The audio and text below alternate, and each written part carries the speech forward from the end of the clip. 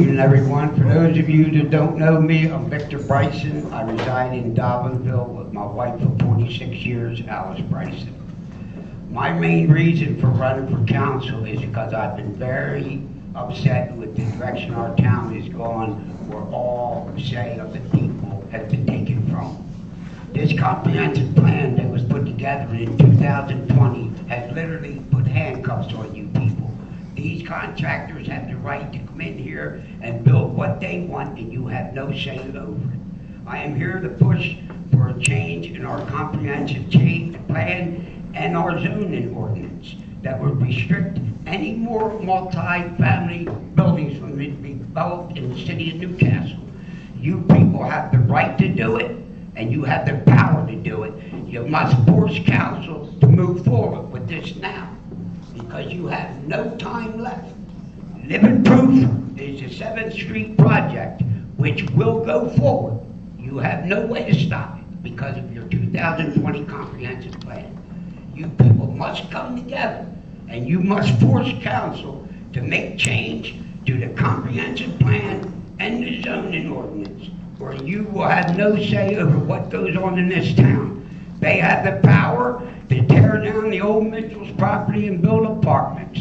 They can tear down anything in the gateway they want and build apartments. Where the Portofino's is not owned from the trustees of Common, they can sell it to a developer, tear it down, and build apartments, and you have no say over it.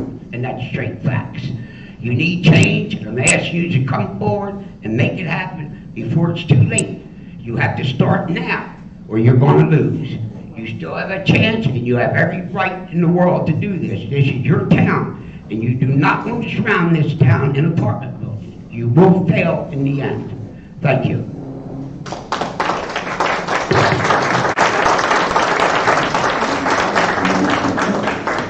Next is Ethan Quirk.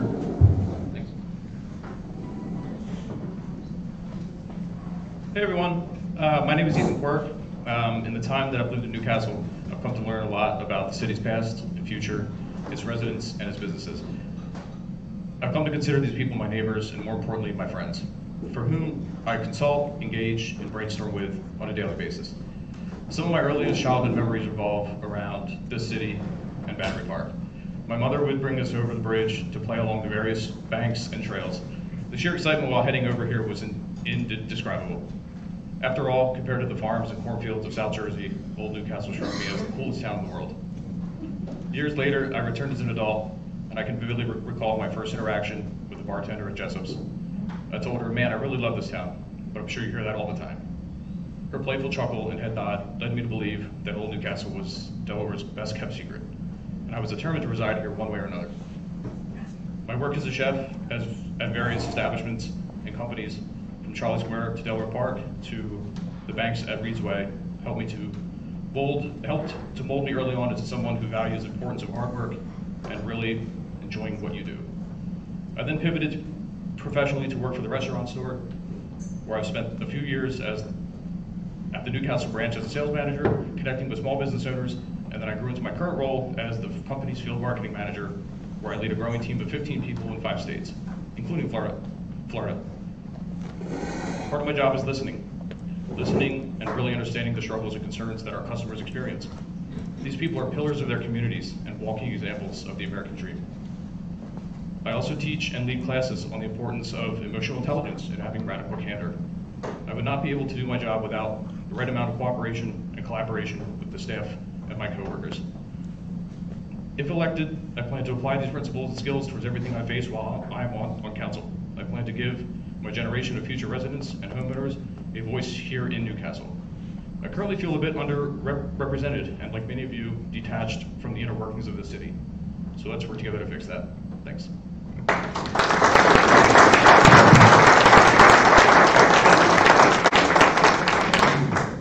Mr. William Robinette. Hey, good evening. My name is William Robinette. I'm a lifelong resident of Newcastle. I'm also a 38 member of the Goodwill Fire Company. Also a former city employee and currently a Colonial School District employee. I'm working for the residents of Newcastle because I'm tired of all the buildings that are going up, and I agree totally percent with Victor. We need to stop with these buildings and departments and give it back to the residents because it's their city. Thank you.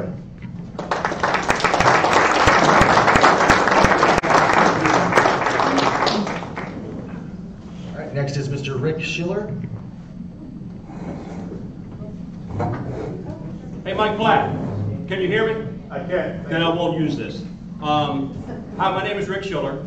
I migrated to Newcastle from Dover in 1988. And the reason I did that was I worked in Camden, New Jersey, and I wanted to get as close to that bridge without living in New Jersey as I could. So Newcastle was that place. I've enjoyed 35 plus years here in Newcastle. And I've served on the Colonial School Board for several of those years. And I'm running for City Council because I have an interest in public service, giving back to the community. And I'm actually honored to be up here with all these people here that could probably serve as well as I could, or even better if I'm one of the people that serve with them. So I appreciate your time here listening to me. Have a great evening.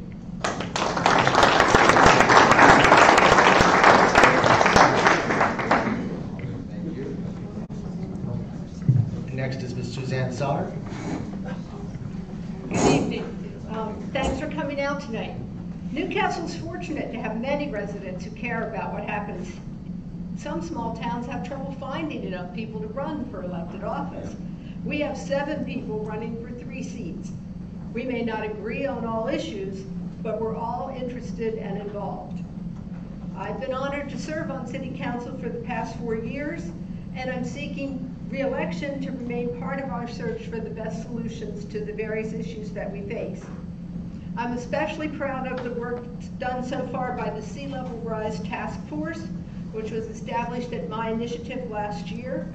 Their tasks include reviewing prior studies, recommending solutions, researching available grants to cover the rather large cost of flood protection, and providing information to residents about protecting their own property.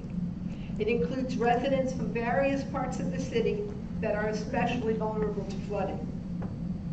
I'd like to remain on council to see their work through to completion. If re-elected, I will encourage council to save the remaining $2 million of our ARPA money, which some people refer to as COVID relief fund.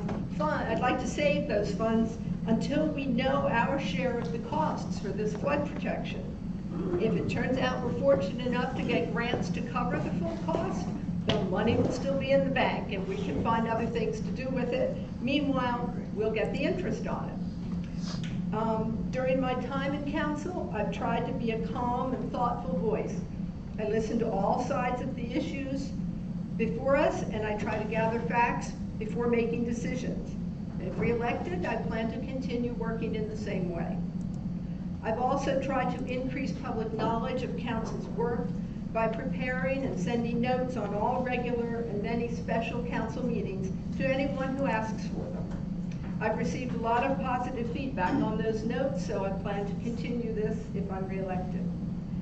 And so finally, I hope you'll listen to all of us tonight and decide which 3 you'd like to represent you on council. Thank you.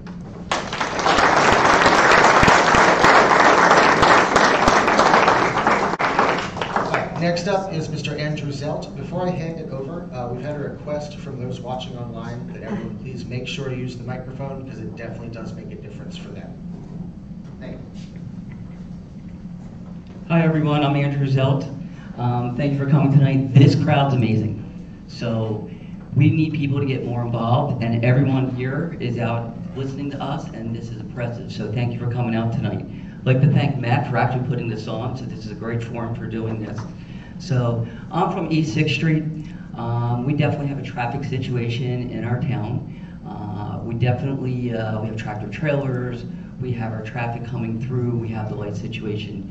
So I think we need to be working with our representatives within the town. We need to be working with Senator Porter, we need to be working with Mimi, we need to be working with others since it is a state road. So there's things that we need to take into consideration. So I've been here 7 years. I came to Delaware in 1996 for MBA, and I found this area right away. I've used the park, the restaurants, the stores. It is an amazing community, and I want to definitely help out. So, one thing is, I'm not a politician. I'm a volunteer. I do a lot of volunteering within this all over the place. I help out dogs, I help out the food bank, Easter Seals. I'm out to help out the community. This is my next step in helping out the community by getting involved and running for council. So one thing I've done, this past weekend I did 42,000 steps. I got my Fitbit on, so it was all vlogged. I've been knocking on doors, talking to people, and I've been listening. And it's very impressive. People want change, and I've been listening for some of those items. And just in that listening, so some of the things I like to do, it's gonna sound funny, and I know I have a bunch of dogs, but there are people that want a dog park. I kind of live a dog park, but people want a dog park.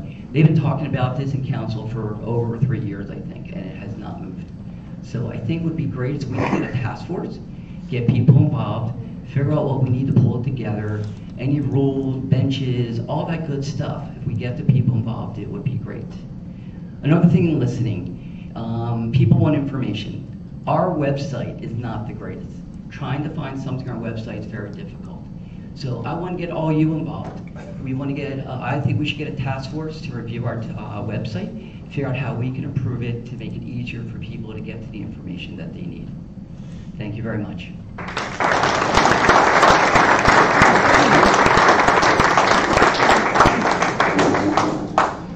And last up, Mr. Norman Zubaka. Hi everybody, for those I have not had a chance to meet yet, my name is Norman Zubaka. I live on the West 5th Street with my wife, my daughter, they're here in attendance, and our dog. It's good that she's not here. I would like to use the opportunity to thank the Newcastle City Topics, the Weekly, and the Senior Center staff for allowing us to use this platform to talk about ourselves, publish the answers to your questions in the Weekly last week. It really does mean a lot to us to be able to provide that information to you. I fundamentally support this type of transparency and community engagement. So one of the things, if elected, I would definitely support, even more transparency from the city and try to gauge, people's feedback as much as we can and try to engage people as much as we could. I would like to thank you guys for posing all the questions, tough questions, as we meet you guys on the street, as we knock on your door. It's been great to learn about you, your expertise, how long you've been here and what you have done, but also, challenging us with your questions has been great, at least to me, to learn, about shaping. I came with, to this with some topics in mind, but you guys helped shape a lot of the priorities as well just by talking to you. So thank you. In fact, community engagement has been one of the driving factors for me, throwing my name in a hat for this. 2 years ago, a group of neighbors, got together to talk about, how can we help, improve our playground, right, for kids in town. And we were, some of the things we set priorities, wanted to be fun. We wanted to be, accessible for all ages, but also for all demographics, so students with disabilities can access to it, right, and things like that. That currently is not the case. And I'm happy to share that 2 years from now, we have been able to sign just last week a contract to get a playground equipment updated for Battery Park. That once again will include equipment and pathways for kids with disabilities, but also have more programs for kids of all ages. That just, I'm using this as a metaphor that I'm just not gonna try to run things for, because I'm running for this because, my motives are for my kid, but really just to showcase that I will look, holistically at every issue. So we're not, trying to exclude anybody from decision-making process. So there'll be some, projects that you may be benefiting from more, some less, but ultimately, the goal will be to make sure that all residents can be proud of our town. So my priorities are the following. I want to ensure public safety. I want to support strategic investments in infrastructure, economic growth that will support all the residents as well as the businesses. So this is what you're talking about, ice cream. Sorry. want to celebrate the diversity and rich history of Newcastle by promoting and supporting various events and community in town, and create a platform for thoughtful conversations about long-term city planning to ensure workability and sustainability of our city. Thank you.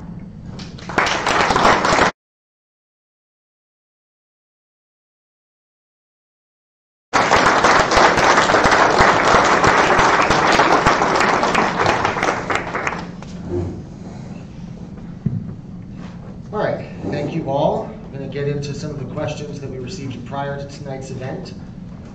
To jump right into something that is on the front of mind for a lot of folks in town, as evidenced by several questions we received. On the topic of development, to take one question we got that is representative of a couple, and this is going to be to each of you with 1 minute to respond. We'll pass the mic right down the line. Would you support an indefinite moratorium on high-density occupancy construction, limiting all development to townhouses and single-family homes? Please explain your thoughts around the issue. Say that again. Would you support an indefinite moratorium on high-density construction, limiting all development to townhomes and single-family houses? And talk about well, you can keep your seat for this part. People, I would definitely support that, because that's the whole purpose of changing the comprehensive plan and the zoning ordinance. If you change the comprehensive plan and the zoning ordinance, like I tell you, you can do what you say. You can make them bring single-family homes. You'll be in charge then. Thank you. So I realize that this is a little indefinitive, but I would support a temporary moratorium on these projects. I think the word indefinite is a little scary. It doesn't have closure. It has too much closure to it. I think we don't know as a world, as a town, as a city, what to expect in 5, 10, 15 years. So to just label something indefinite, it's just a little scary. I am definitely against some of the outlandish projects, but where they make sense and where we can hold balance, where we can balance progress with preservation, I think we should take advantage of those opportunities. I'm in favor of the single stories and 2-story houses. I'm not in favor of all the condominiums that are going up, but we need to get the comprehensive plan together and just keep it limited to where it is.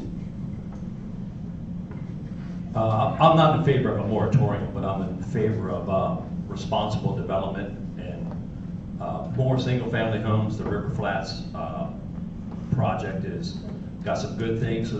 It's a little on the big side for how I look at it. It has good opportunities for apartments and even better opportunities for single-family homes, and even other properties in the city here could benefit from single-family homes. I don't think one size fits all is a good solution for very many problems.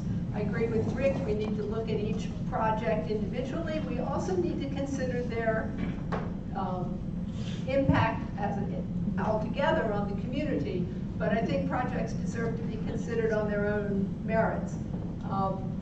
We have some housing, but I've heard from many younger folks that they can't afford to live here. They grew up here, they'd like to live here to be close to their family, but they can't afford it. And they would like to be able to rent an apartment that they could afford. And so I think that's an important consideration as well. So density is definitely a concern. Our roads alone, we don't have enough room to expand our roads within the historic area. Having these high-rises go up is not ideal, but we also need to take into consideration, we have people who own this land and they would definitely like to develop it and make some money, and there's some fixing up that needs to be done. So we'd have to take that all into consideration. The Lucan Drive, I think, would be great. It's farther on the other side, and it can handle the traffic. Over here on the historic side, it's definitely a concern that we don't have room to expand our roads. So I definitely would love to have single-family homes, would like to have townhouses, but the main thing is the roads right now. We just can't handle what we have today. I wouldn't support indefinite moratorium. I would consider a thoughtful approach to a long-term planning and review of our comprehensive plan, so we can better understand and kind of be strategic about decisions that we need to make in future. Create that vision for ourselves. What we want our downtown to look to Andrew's point. What we want. Some of the areas that are not part of historic town to kind of look like. So if elected, I'll make sure that I carefully study all the reports that are brought up in front of us, all the studies, all the community input, so that we can make decisions based on the data points, because that's what I do for a living. I'm a data analyst, so I study millions of data points every day to create a recommendation for people. So I think we can't just, we have to create that balanced living arrangement for ourselves in this community. Thank you.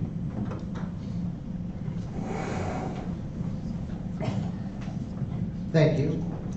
The public we received would be, what would you suggest as the best ways to attract businesses to the city of Newcastle?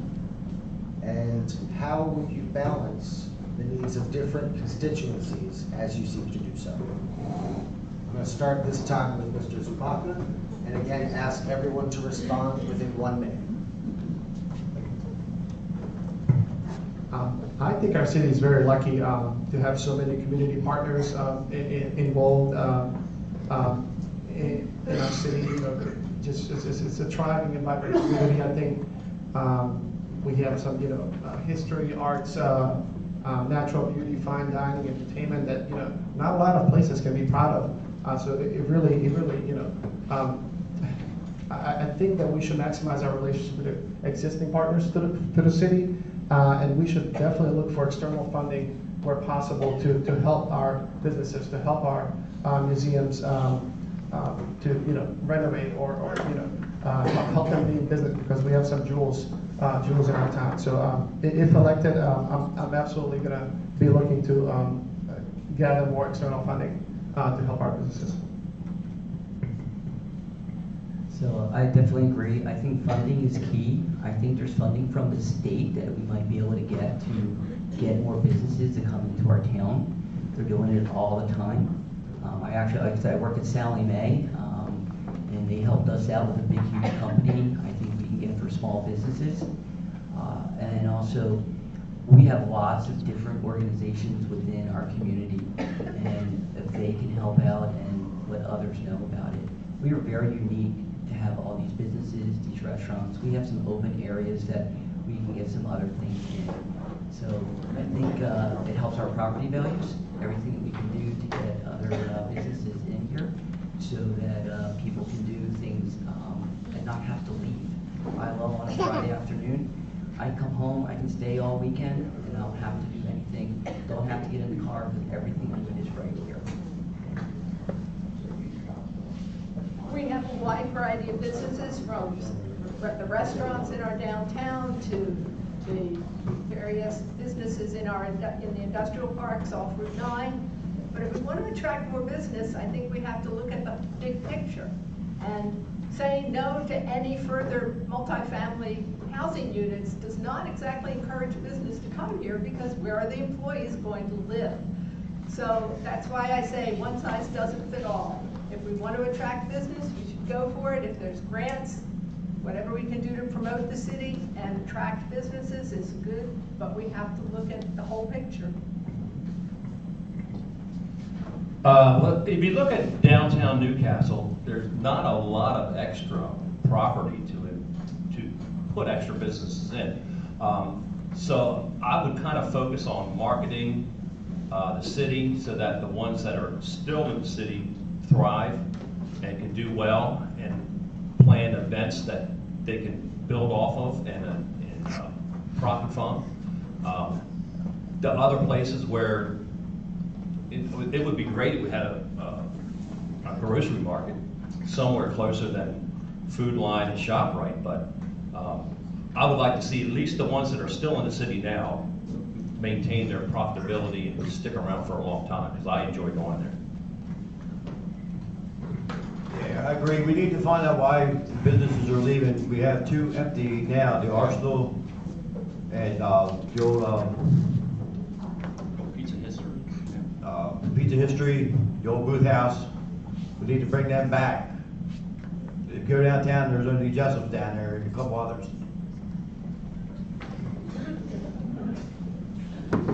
I think this is a unique question that crosses into every question we're gonna have to answer tonight. This town it's beautiful, but it has some black eyes on it. There's a lot of closed businesses. I'm watching them as someone who supports them and helps them open their doors and gets them to that turnkey day. It's unfortunate that in such little time they end up shuttering. I think we need to ask why. Why are they, for one, leaving? Why can't they sustain themselves? I think to Mrs. Souter's point, if I was going to open a business tomorrow, I would go where there's the most profitability, the most excitement, the most interest. If we're putting up a barrier per se and not letting new people in, how are we attracting businesses to open their doors? I've worked a lot with the businesses in town, and the sentiment is it's hard to get people in. There's not a lot of walkability. There's not a lot of foot traffic. This is the most walkable town I've ever been in, and I have to drive everywhere. Why is that? And we want to complain about traffic. I'm on the road 10 more times a day than I feel like I should be. I can't get a lemon anywhere. I can't get a gallon of milk that's not a Walgreens. I think that's kind of crazy. I should be able to get some cheese, some meat, some bread. I don't want to have to go bother Joe at Portofino's for a line because I can't find any at the IGA by the bridge. That's kind of crazy to me. So I think we should remove ourselves from this high level approach and really just get down to what we can do today, tomorrow, and next week.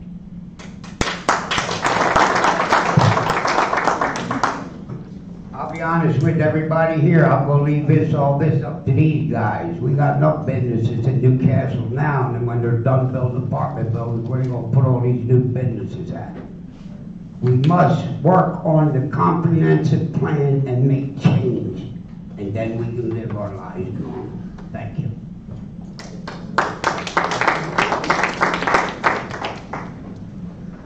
All right, to keep with the topic of development and promotion of the city, over the last couple of years, council has, in fits and starts, been working towards hiring a person to promote the city, tourism and economic development coordinator. That has gone back and forth with the city administration and is currently looking for resumes once again, from what I understand, or perhaps about to be interviewing.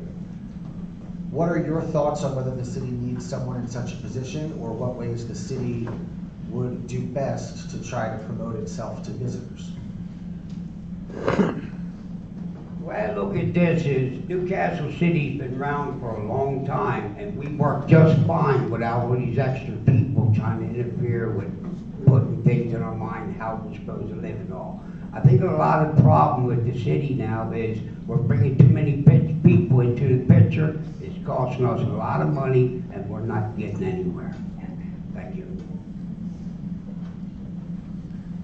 Again, I feel like this is very high level, and we could just come down to earth and think about this. If you get someone at the right price with the right experience who can provide an ROI back to us, why not? There's no reason that we can't hire someone at a decent wage, put their feet to the fire and say, help us make this town a better place. That's not a big event. That's not a crazy ask to have. And I don't think that that's beyond anything that we need. I mean, this is a town that's built on its allure, its history, its creativity, its diversity, and I think a tourism director should just help us with all those things. I don't think that we're doing a good enough job that we can just say, we don't need that. I'm open for that person if it's the right person. I totally agree on that one. Yeah, that's the short answer. Yeah, I totally agree also. I think the person that becomes the tourism director can wear a couple different hats, help the businesses, help the city government, help promote tourism into the area, get to see all the great little places that are being built around here, and the history in this place, the Calhorn Nickel, and all the cool things that other little cities our size don't really have. So I would be in favor of that. Well, the position that was approved by council last year was a one-year position. It is not a permanent city job. And it was with some of our money from the so-called COVID money, the ARPA funds.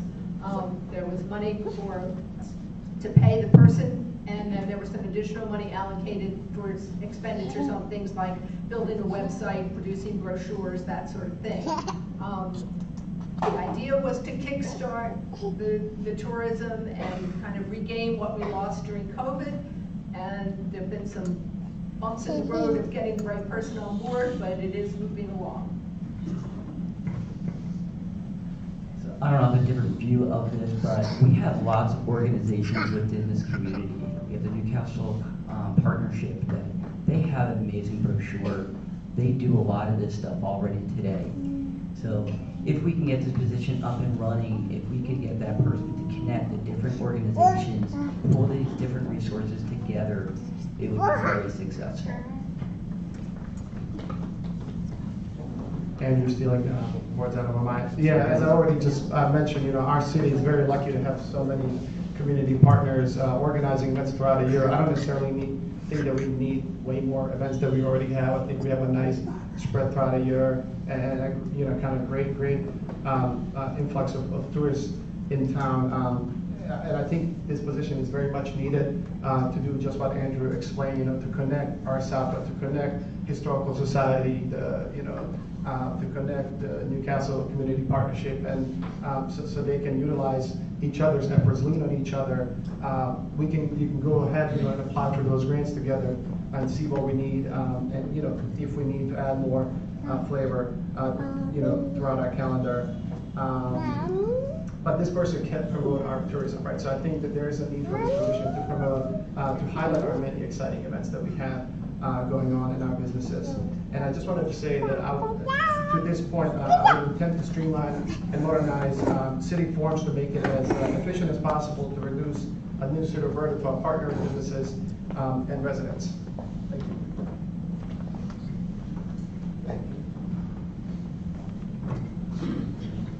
All right, to shift topics a little bit, one of the core duties of council that each of you will undertake if elected is selecting and confirming residents to serve on our local utility, the Municipal Services Commission, as well as other boards and commissions that serve the city.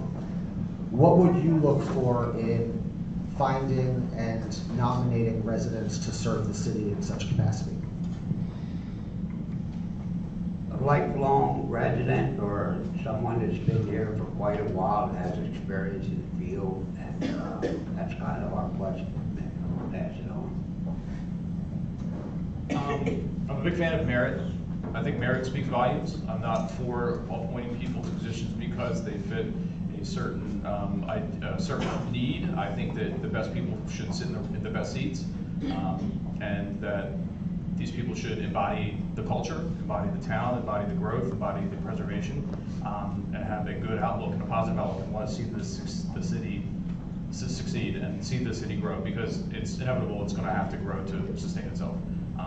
And I would hope to see people fill these positions that are residents that have a unique background in the way of serving on certain seats and in certain committees, and having given their time to the city and its people at different points in their past. Again, I think resume, merit, and experience speak volumes. I like to see most of our residents get on the committees, because we have a lot of committees that none of the residents want to get on, but we need to get our residents on the committees. Yeah, it would actually be better if people would want to come to the council to be involved in the city than having the council go after people to serve. But as a longtime resident, I know a lot of people. I know a lot of people's talents, and the only trick is to try to sell them to get involved. And once you can do that, you'll find out you can probably put pretty good committees together, all through the city government. I agree with what Rick said. We need to match skills to the needs of the various committees. I mean, the municipal services is a little more straightforward. It's good to have people with experience with utilities, water and electric, and with financial management. The other boards and commissions, you're not going to find too many city planners living in the city, certainly not enough to fill out the planning commission. So beyond that, you need people with interest and a diverse diverse perspectives on that commission to represent the various attitudes around town. I mean, obviously within us, there are different attitudes towards development, towards business promotion and so forth. And I think all of those perspectives need to be represented on our boards and commissions, as well as all the various neighborhoods and parts of our city. Passion and experience. I definitely will go back to passion. I think people want to get involved, so we want people to be part of our community and help out with the different committees. Sometimes people don't know how to get involved. They don't want to come up to us or anything like that. So again, go back to our website. If we could create some kind of form on it that if you're interested to say what different committees you might be interested in, what your experience is, things like that, that we would have a pool of people to assist us so that we'd be able to go out and talk with them and see how they can help out. I believe that we can help our city prosper by kind of, like I said, leaning on each other's expertise and experiences and strengths, and identifying people to serve commissions and boards will be one of the most important tasks if I'm elected council person. I believe these positions should be filled with a healthy mix of expertise, prudency in decision making, and like Rick and Suzanne said, commitment to serve, right? So in the best interest of the residents of the city.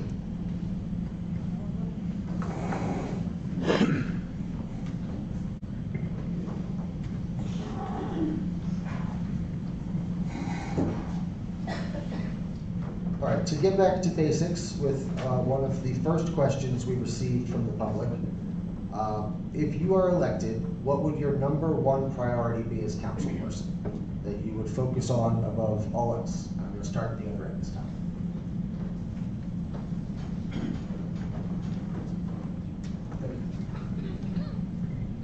I think I already said that in my opening regard. I think just increasing transparency of the city and trying to increase the engagement of all neighborhoods in the city will be utmost priority. So maybe a little biased, living on 6th Street, but traffic. We get hit hard on Fridays and Sundays. 95 has an accident. Like 6th Street, 7th Street, there's just not enough room. So if we could fix a lot of the traffic signs to divert people other directions with the GPS systems, if we can get them diverted to other areas, specifically the tractor trailers that don't fit on our roads, that would be the main things I would like to do. As I said, I would focus a lot on the sea level rise task force, keep them moving, make sure they get the support they need, and try to preserve the ARPA funds until we know how much that would cost. And that's my primary focus at this point. Yeah, picking on one thing's kind of tricky. I mean, I would think that if you can focus on more responsible development, encouraging more single-family homes and developing neighborhoods, you'll develop better communities that maybe can get people to get involved, to want to serve and volunteer and that. And if you do that, then maybe some of your traffic problems can kind of will get better, or at least not worse. If I get elected, I'm going to work for the citizens of Newcastle. Also, piggyback on what Andrew said, the traffic problem on 6th Street, we definitely have a traffic problem. I seen the other day 7 cars run the stop sign to 6th and Delaware and 6th and Tremont.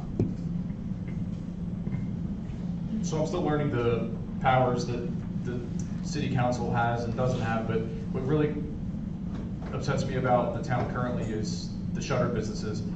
The heart and soul and effort that goes into getting them open, getting them staffed, getting the menus made, getting the product on the shelves, 6 months to a year closed.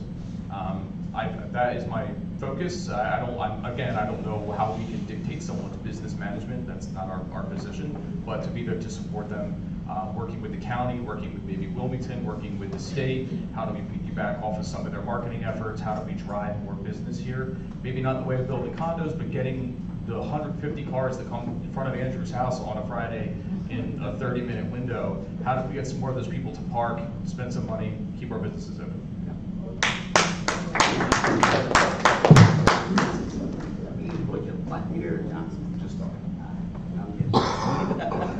Once again, people, I'm going back to the comprehensive plan. I want the residents of Newcastle City to have a say in what goes on in this town. And with this present comprehensive plan, you have absolutely no say in what's being built here. It must be changed and we must come together. All this talk of new developments and bringing, all our businesses are fine. What do you got, 400 antique stores on Delaware Street and 3 restaurants? What are these businesses everybody's talking about? Please, someone tell me.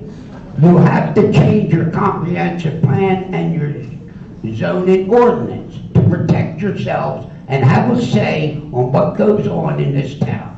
Thank you.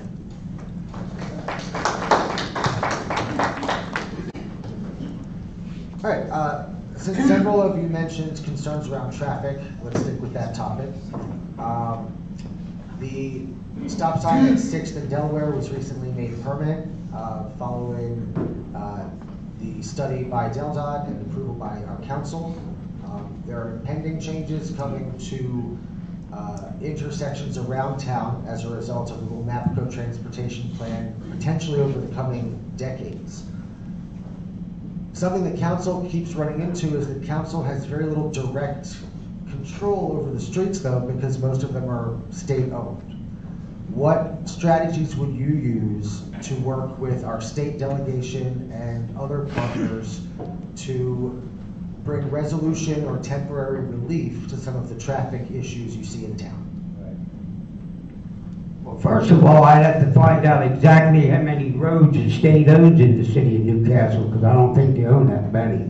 Maybe on the outskirts, the ferry cutoff and things like that, and they're gonna fix that regardless of what we do, that's their job.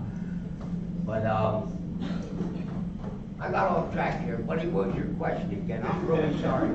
What would you do to help the state prioritize that stuff, the projects that are coming, and are there things you would do in the meantime to help the traffic?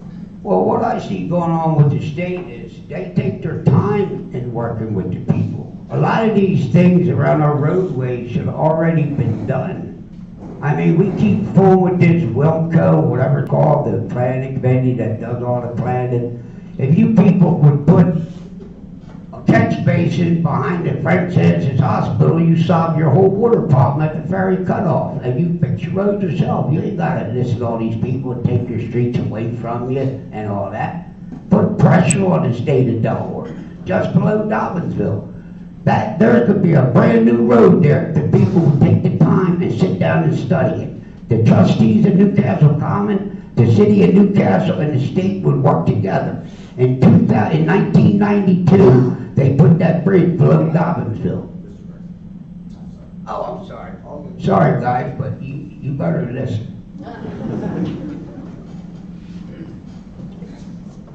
So I think that we should work on identifying where change has happened and look to mirror it, look to ask for help. I don't think we can solve some of these problems just within this neighborhood. I think that we should rely on the county and the state and hold their feet to the fire with the areas that they do own and the areas that they do manage. I think that we all know that the state has no problem working on roads. Every single artery is always being worked. Why don't we piggyback on some of that, get some of that funding this way, get some of that interest this way, and really own this town's presence as the heart of the state, even though it's technically not in the middle of it. In my opinion, it's the prettiest town in the state, and we should leverage leadership and funding towards bettering our roads if that's deemed a big enough problem.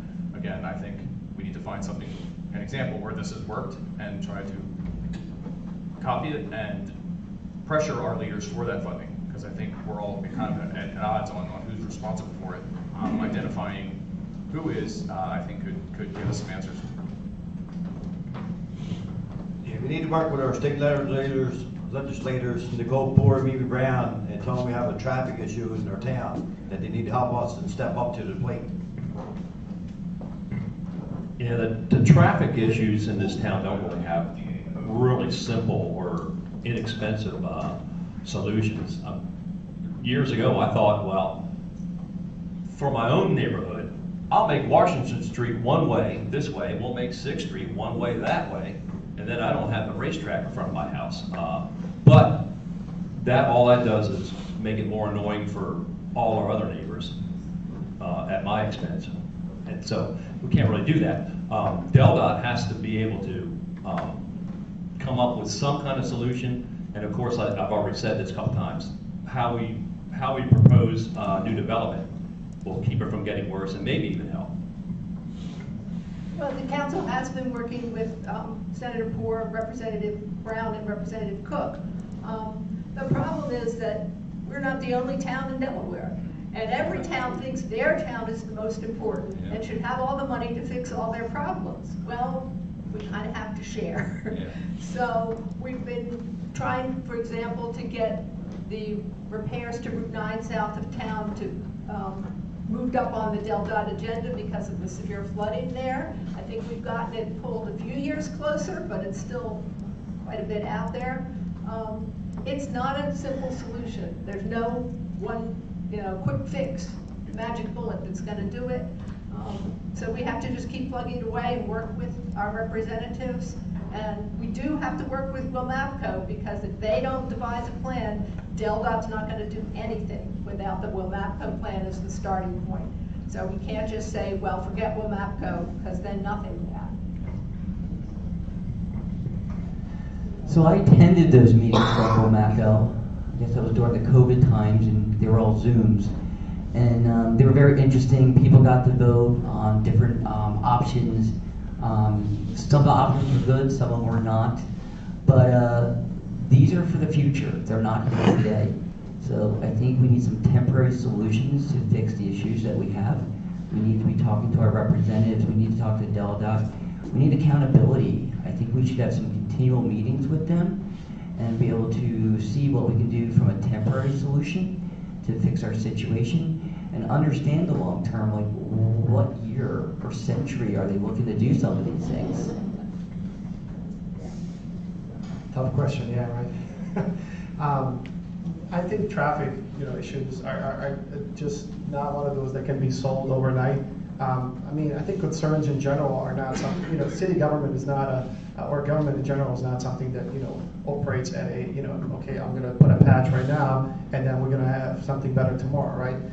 It's just there's always going to be a list of priorities, and to Suzanne's point, there's, we're in a lock, right? We're competing with other places, and the 6th Street sign was, top 10, in the state, right, for DelDOT, and we're trying to put other projects there like that. Our playground took 2 years, so we have to put things in perspective, right?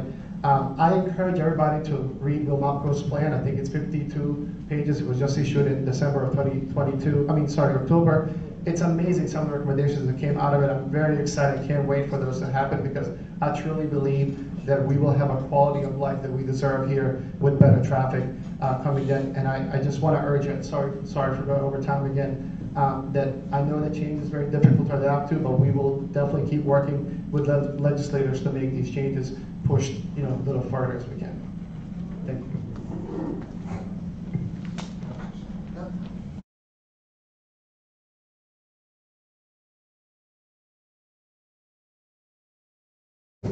The one that we got the most questions from this live audience about has to do with the negative campaign going on in town. I don't expect anybody up here to, talk about who is responsible, as some have suggested. But I would ask you all to respond to the idea of the tone set during a campaign and what is good for our town's democracy and for the process that we're all going through. And I'll start with Mr. Bryson. As far as the signs are concerned, I feel that it's very disrespectful for the candidates that it's against, and it's very disrespectful to every person in this town. I think most of us in there know who put the signs out, so there's no need for me to tell you. It's a solo person. I didn't like the point that Mr. Smith used, and that says ploy when he put his article in the paper. We all know who did this, and it's very wrong. and we should come up with some sort of ordinance to make sure it never happens again. Thank you. I don't know that I'm a fan of an ordinance barring any of that because, I mean, it's our freedom of speech. I mean, unless something's glaring and completely slandering, it's, you know, all is fair. Love and war, but I don't think that the petty side that we've all seen is reflective of who we are as people. I think that's just a natural byproduct of a political cycle. Unfortunately, I feel bad for the names that are mentioned. I don't think they're fair. I think the women that are on those signs are great people. I don't think they deserve to be talked about that way. I don't think we need to head to one side of town or the other and see their name be mentioned in a negative way 45 times. I think we get the point. Whoever's putting the signs out, we get it. Every day there's like 10 more. I mean, it's kind of crazy. But I just think that's just part of the cycle, whether you agree with it or not. I totally agree with that. We're all adults here. We need to grow up and act our age. We know who put the signs out, but he won't show his face around town. Yeah, considering the source is really not that big of a slight to Miss Souter or Miss Leary, so consider it, you know, free promotion. Well, certainly I don't like the signs. I think the person has the right to express their opinion. I'm sorry that the choice is to make it a negative opinion instead of telling us who the person would support, instead of just being negative against the people the person doesn't want to support. But that was the choice that was made. I think he needs another beer. So the negativity, I'm not in favor of that at all. To be honest, I think it's very sexist. There's only 2 women running, and those are the signs for them, and it's just not right. I understand free speech. I was like, oh, we really need to take them down, and my son goes, it's free speech. So definitely, please don't do that. And then you have situations of, besides the signs, people are taking signs down. And that's an issue as well. So we need to make sure, if you see that, take a picture of them, send it in. Yeah, just around the room, sentiment, goes out for two candidates who, we see the sign, and just today, to Ethan's point, I saw more, and I'm like, it's just crazy to keep seeing more and more. We got the message. I think everybody has seen the signs at this point. At my core, I do believe that we should all be treated with dignity and respect, especially public servant. And I think we should, that should be our conduct, how we treat each other as residents, and how we should move forward with any topic that we're discussing. We can disagree on things, but we should still show respect for each other, and to move their communication and further to whatever that might be. So coming here, hopefully, in a couple of weeks as your council person, I hope that we can have healthy conversations about anything, and after that we can even disagree, grab a beer, just be neighbors, that's fine. We are adults, like Rick said, it's fine to disagree, but we're unique people because of that.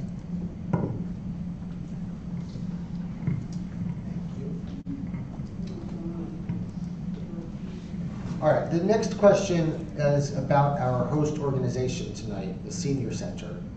This was submitted by a couple of folks, and I'm going to read one of them directly. She provides some great context. Friday, I learned that the primary care medical practice here at the Senior Center is going to close. I think this is a catastrophic development for seniors in the city. The 2020 census showed that we have 5,551 residents in the city, and of that number, 20.6% are over 65. This means approximately 1,144 seniors will no longer have access to medical care within walking distance. We have no doctors in town, which is why the Senior Center was expanded 16 years ago to address this shortfall. If you are elected, how would you try to remedy this problem, and what strategies would you use to do so?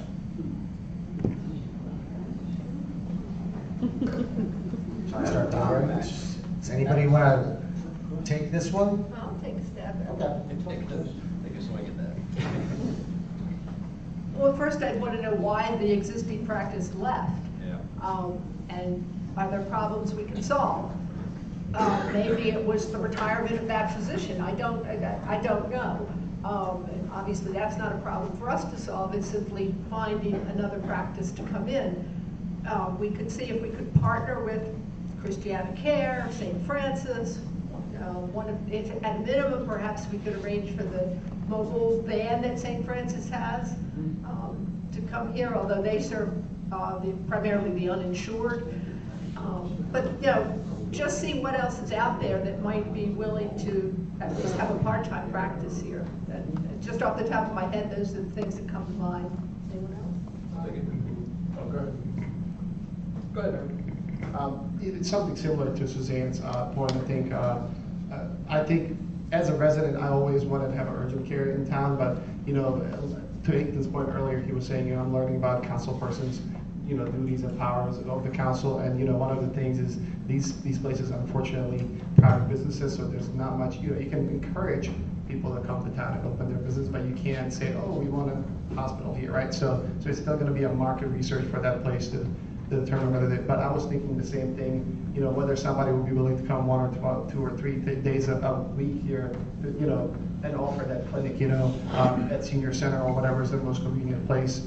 And I don't know ways to do it, but definitely, you know, if I was elected, I would look, you know, how we can explore those opportunities to bring people in here. Only thing I can really add to that is if they are leaving and our seniors need rides, we do have paratransit within Delaware that would be able to assist.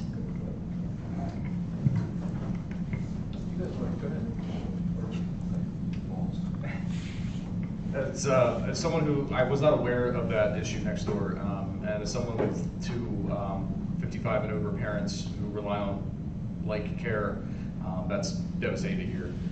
I would encourage, if we can immediately find a tenant or a complete fix of the solution, that we encourage a shuttle service or something to make a few stops around town to take people to areas, hospitals, places that they're comfortable at, doctors of their choice, that kind of service. In the interim, I would hate to leave anybody in need of care stranded. That's just sad.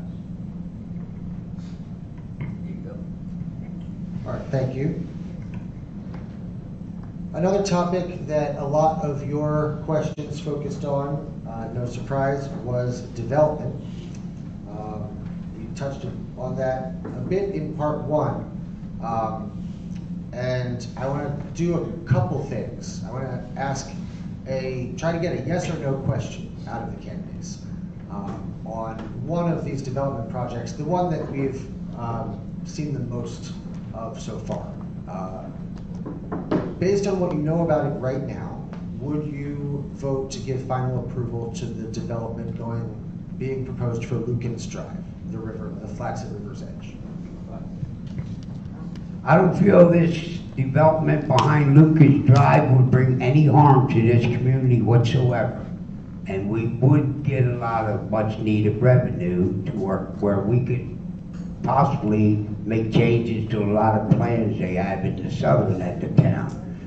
The traffic from the Lucas Drive project will be very limited traffic in the city of Newcastle. And the revenue that's involved, we can't pass it up. Because people, with everything that's going on right now in this country, every piece of ground up the Lucas Drive is going to get developed all the way to the parole office. So why don't we get our share of revenue? It's a real simple deal. It's all virgin ground. But what I will ask on that project is that the developer, before that moves forward, bring that river shore up to the 2050 predicted floodplain. That's part of the deal for allowing him to bring this community into our town. And that will save us from doing it later on down the road. And that will be a big stretch of Newcastle property that will be brought up to the 2050 floodplain. Thank you. Yes or no, right? Yes. Yes. Thank you. No, as proposed, I would say no. I would say yes. It's land that's going to be developed. It's currently zoned light industrial. If we don't change the zoning from light industrial to the requested mixed-use residential, we're gonna get warehouses. And so there may be more car traffic for housing, but there will be more truck traffic, including tractor trailers, if it's warehouses. So for that reason, yes. And in terms of the other two, I don't know that they're going to come before council because they're not requesting a zoning change. Definitely, yes. We have our comprehensive plan, and if we're going to ask for development and things like that, it's the best place to put it. It's the least amount of impact to our community. You're giving us a microphone and asking us to say yes or no. It's, we're candidates for city council. Yes, I think as proposed right now, yes, with a little caveat, and I know that's, silly to say, I would still like to know a little bit more about environmental study there, and, if there's any concerns.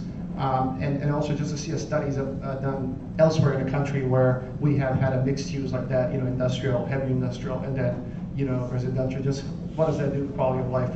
So, but as proposed right now, I would see, it's kind of an example of, to Suzanne's point, like it's zoned in a certain way right now. So, example of 7th Street, initially I was leaning to decline that proposal if I was ever able to vote on it, but my opinion evolved significantly when I learned what else could be built there in the current zoning, right? So we have to be aware of, what we're zoning through the plan, and that leads me to that point, we have to, as a council, sit down, work with the planning commission, and, try to see, review our plan again, and try to envision what we want our future to look like and how we want our city to look.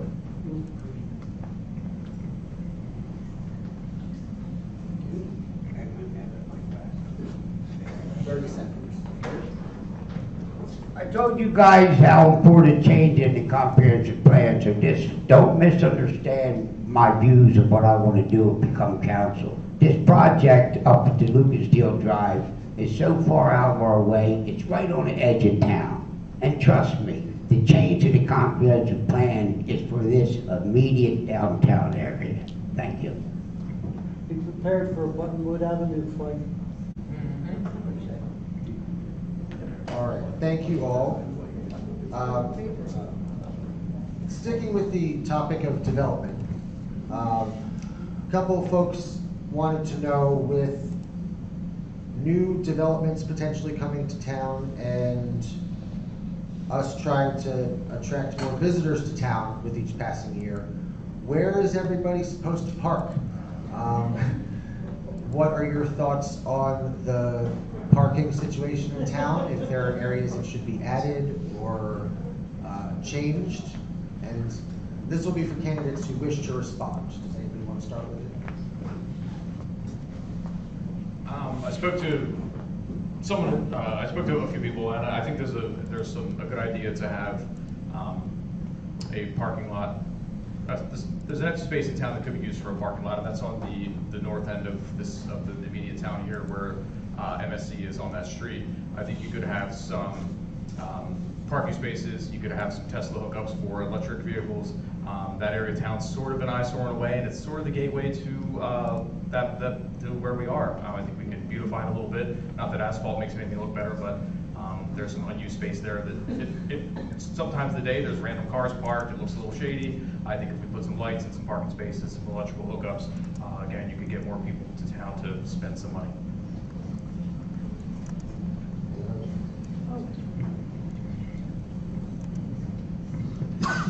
So I had the pleasure of sitting for 4 hours at the adjustment meeting the other day. It was very interesting. So I don't know where the number comes from. I don't know where it's at, how we can change it, but there's a number of 1.5 for parking space per unit. That is not enough. It does not meet the needs of the people today. Usually units got 2 cars, if not more. And then people visit. There's not enough parking for the developments. To be honest, I'm not sure what's going on with the 7th Street. They switched it from 32 to 24 units, but I don't know if they're changing the parking. If they're keeping the existing, it will be fine there. But if they're going to reduce the parking, 7th Street is going to have issues, and we need to get that addressed. Yeah, I think the couple of points that already mentioned, I had joy to sit in a Board of Adjustment meeting for several hours as well, and 1.5 parking space per unit was one of the things that I wanted to see how we can explore to change more dynamically when it comes to, you know, the size of an apartment, right? 1 bedroom versus 2, 3, or more, right? You know, because to somebody's point, you know, I don't think that a huge development should be happening in the historic part of the town. There's not even space, first of all, but, you know, to the bigger developments that are happening outside, like Lucas Drive, you know, there should be appropriate amount of spaces, but especially in town, we should add even more. So we should, in our regulations, we should kind of specify different areas, different zones, and, you know, progressively move those coefficients throughout. So absolutely support our garage as well, and maybe even, you know, several floors garage that's kind of looking historical that would fit in the town, that would house some of these things as well.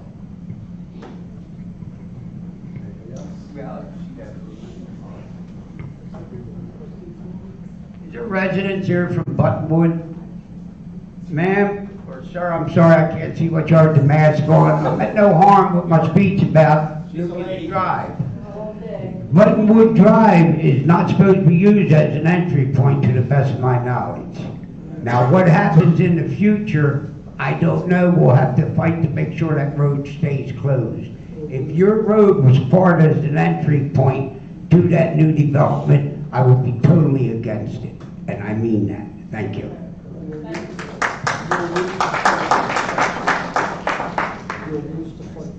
Any other responses on those issues? All right. Another issue that comes with a growing town in one way or another is the need for services also to grow. A couple questions have a focus on the city's facilities. And in recent years, council has been briefed by Newcastle City Police regarding certain security concerns about meeting at the old town hall, which is why meetings have now moved here. There have been concerns raised about both the security and the level of modernity of our current city offices. What approach do you favor in terms of seeking new space or refurbishing old spaces where possible, or a mix thereof, to try to address these challenges? And I'm going to start down the Z end this time.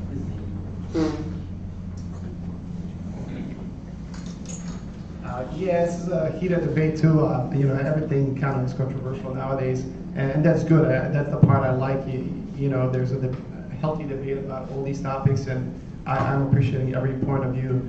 My point of view, and as I mentioned earlier, is to make this historic part even more walkable and more sustainable. So I would vote no to move the municipal building outside of our town. So I would explore options of you know, refurbishing that building and try to have as many, you know, I'm looking to add, you know, businesses and services like groceries, like mentioned earlier, you know, or even you know, healthcare to town, so that our citizens can walk out of their house and not have to, you know, drive. You can just walk, you know, get coffee, get lunch, get dinner, go to a doctor, you know, enjoy the park, you know, whatever you want to do on a, you know, Monday, Tuesday, or Sunday afternoon. So I am not in favor of a municipal building. I like the current locations we have. I think they need to be retrofitted, anything for ADA, exit situations, whatever they need to do. I think there's funding for that we should fix that up. That will keep our small town feel. I did hear of a complaint that some people maybe on the outskirts, when they come in, they can't find parking, which is, of course, we have a parking issue sometimes. But if we could even put up signs in front of our municipal buildings and say 5-10 minute parking, because most of the time that's all they're here for. They're here to get something, pick something up, and they're moving on. And that could help out to get people in and out. I agree. I'm not in favor of jumping into a new municipal complex. I think this building works fine for our meetings. It's largely empty in the evenings. There are some things we could add to it to make it more amenable. For example, I too was at that 4-hour Board of Adjustment meeting. There was a lot of interest in that meeting. The room was very full, but if we'd have had it in this building, no one could have seen the slides. and the information that was presented. So we need to work with the senior center, perhaps get an AV system in here so that presentations such as that can be made, and the senior center could use it during the day for their programming. So that would be one thing. And in terms of the office on Delaware Street, there are definitely some security concerns there for the staff, and I think we need to address those. And council did authorize money for, and in the beginnings of an investigation of what would have to be done and how much it would cost so that we know how to proceed. First of all, with public services and with the proposed development up at Lucas Drive, as you're well aware, trash business is an expensive deal here. I am in favor of keeping the city employees involved in trash selection, but up where that new development could be, if it could be scaled down a little bit, thought out a little thoroughly, it's a good chance to privatize some of the trash business that we will probably have to look at in the future.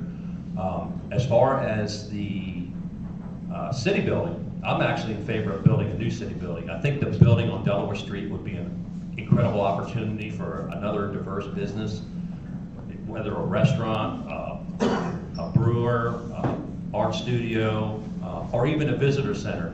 My wife was out the other day, and there was a young lady and her son looking for a place to go to the bathroom. And something like that would be a perfect opportunity to welcome people into the city. I'm in favor of keeping the municipal services where it's at and keeping the city administration building where it is. It's easy access for the residents of Newcastle to walk to and can speak to council people. From my point of view, there's an accessibility problem, both from the information side and the actual physical side. It seems that I'm hearing this room does not suffice. The police station does not suffice. No one's happy anywhere. I'm actually in favor of a campus of sorts on the north side of town where we could have multiple uses under one roof. Bathrooms, we could meet, the town could meet, we could have meetings, you could have rental space as a way to turn that actually into some revenue for the town. So I'm in favor of that. I'm not sleeping, man. I'm just listening to everybody. I think most residents of Newcastle realize and know already my stance on this issue. Newcastle is what it is because of who we are and the buildings we have. We start taking our history away, and then who are we? We don't need a new administration building. People get a little bit extra money and they're like kids. They want to hurry up and spend it all so you don't have it anymore. I say we put the work into these buildings, make them safe for the staff, and forget about administration building. We don't need it. Thank you.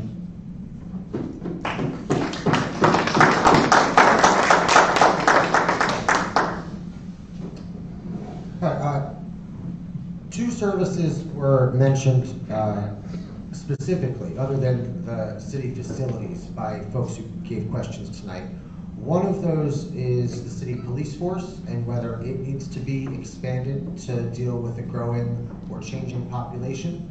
And the other is, again, MSC, our local utility, and whether you think there are any changes needed with it to better serve the population. When I listened to Mr. Cronte tell the people in Newcastle how you should tear your municipal service down on Chestnut Street and build townhouses, then he told the people you ought to take your tennis courts and move them and build more townhouses.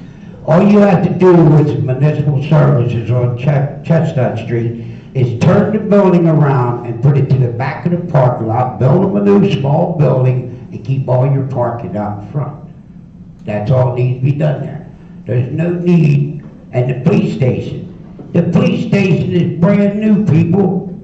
It's brand new. What do they need a new facility for? They can take their gymnasium if they want and turn it into offices. I mean, we have a big gymnasium, and I'm pro-cop. There's nothing I won't do for a police officer. Not one thing I won't do for him. You do not need a new police department. You have a brand new police department, and I'm trying to figure out why we have air conditioners companies up there for 2 weeks every year. It's costing us a lot of money, people. Thank you. From what I understand, we're down a couple cops in town. We should get those positions filled. I think that we need to remember that there's a 4-lane major interstate called I-95 that runs through here that harbors all walks of life. Some good, a lot bad. Those people can choose to hop off that ramp and be in our town within seconds, so I don't see any reason to cut back on police. And if we need 2 more, we should get 3. And that's just kind of how I feel about the safety concerns here with that. As far as MSC goes, I think all the people in that office are great. I love the internet platform that they've adapted. I've never had a problem with them. If they need something, I'm in favor of giving it to them. I think they're an awesome service. I like that it's in town. It's very local. We're not outsourcing everything to somebody else. So I'm in favor of anything that they need as well. I totally agree with Ethan on that one. Yeah, I've also heard that the police department is funded for at least 2 more officers. If the development goes through up at the River Flats, then they should be funded for 2 more on top of that. The police around the area, I think, do an excellent job. I mean, you can't pull over enough speeders in this town, but if they had somebody just to do that, they could pay for probably 6 more officers. Yes, our police force is down. We were almost up to full strength, and then 2 officers left to go work with another other jurisdictions, and then I believe another one was called up for active duty National Guard, which isn't a permanent loss, but still. So yes, they are searching for the replacements for those who permanently left. I was at the meeting where the chief was asked about new police officers that might be needed for Lucan's Drive, and he agrees we need 2 more, and the estimated cost for that is less than the estimated tax revenue that will generate, so it should be covered. And just to throw this in for the trash, they say, the developer says in Lucan's Drive that, of course, for the rental units, they're responsible for the trash. And the single-family homes, they say, will be part of a maintenance compact, and they will have private trash collection. Now, that's a little problematic since they pay the same property taxes we pay, but that's the plan at this point. So we'd have to look into that. I agree that our MSC does a great job. Since they buy their power off the grid, if we expand with the new developments and so forth, we're buying more power, but that gets our rates down because the unit cost goes down. So with Lucan Drive, I know that they said we would need 2 more police. That would actually not just cover Lucan Drive, they said it would actually cover the other developments that are happening within our town. What they also said, which was kind of neat, is that because we have a railroad in between, they could actually have a couple people, 2 cops on one side and 2 on the other. So when they have coverage, it wouldn't be such an issue. If a train's coming by, we would have appropriate coverage, which is nice. With what Suzanne said about trash removal, and even I think potential snow, they were looking at a maintenance corporation in Lucan Drive. That's a nightmare for them to go through this. I think that if they're paying taxes into our town, they really shouldn't have a maintenance corporation. To me, it's almost double taxation, which I don't think would be fair to them, for the people that would be moving into Lucan Drive. Thank you. As it relates to police, I would definitely defer always to the chief and their reports. If elected to, make informed decision to, Suzanne's point, make sound sense to approve those 2 positions because you're seeing X amount of acres, X amount of people joining our municipality. So it would full support of police. They do a fantastic job policing our town. As relates to MSC and even city administrator building, I do think that we need to get it fully staffed and and listen to if they need more people to operate in a way that they need to efficiently. So one of the things that I mentioned earlier, I want to modernize some of the forms to allow less for traffic issues, for people not to have to come in person always to submit a form, but you can submit it online where possible, so that we can reduce some of that congestion, but also allow the administrators in their offices to process these things on a computer instead of having to do that in person.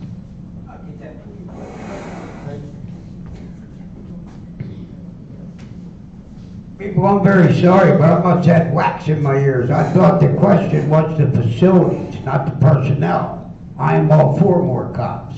We don't have enough cops now. Thank you. Thank you for clarifying. All right. So we have time for one last question. It's going to be somewhat lighter one. I'd like you to each keep your response this time to 30 seconds, if you could. Newcastle is a river town, yet we have no access for public river traffic. What are your thoughts on allowing transient access to the new future pier or elsewhere in town? Well, part of the agreement when we put the pier up on the Delaware Street that there would be no recreation on the pier because of safety and insurance reasons. So I don't think using our wharf for a taxi cab or something like that would be real wise. A lot of people don't understand. A lot of these taxi cabs are in like canals, Christiana River, places like that. You go full with that Delaware River and you're full with something that you know nothing about. Thank you. I'm a fan of using the wharf and pier for accessibility to the river. I think if you look at towns like Chesapeake City and if every one of those people that go to the Chesapeake Inn or Schaefer's Canal House were to drive, that town would be overwhelmed. They get a lot of boat traffic and it takes a lot of pressure off the streets.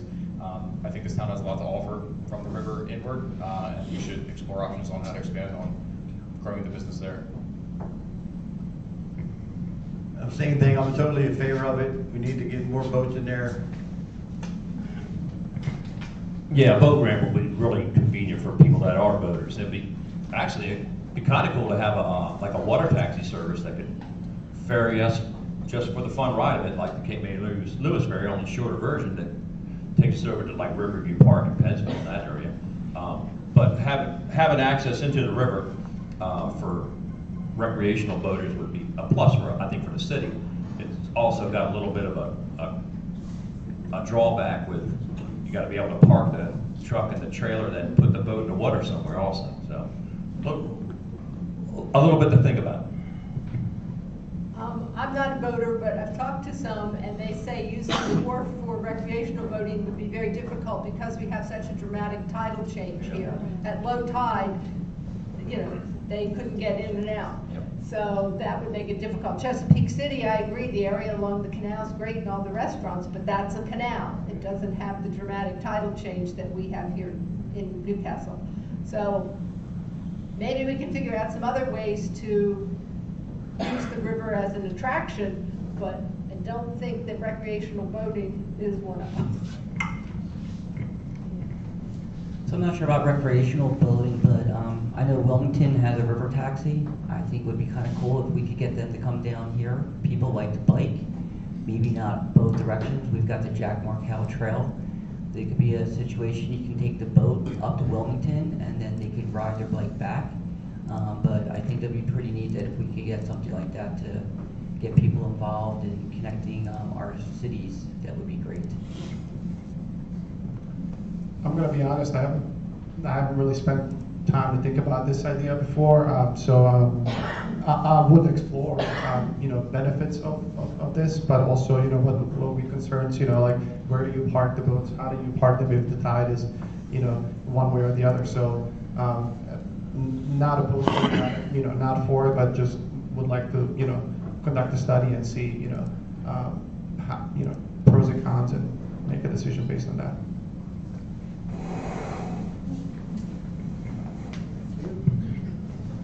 All right, with that, I'd like to thank all of our candidates for City Council for taking part in tonight's forum. Let's